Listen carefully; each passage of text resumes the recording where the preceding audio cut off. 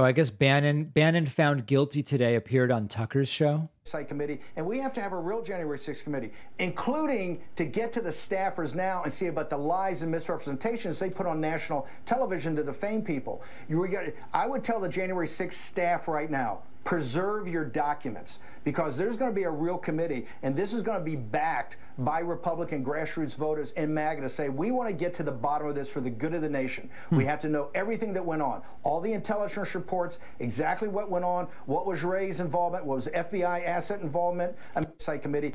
All right, so he has an idea, I guess, of what he thinks is going to happen.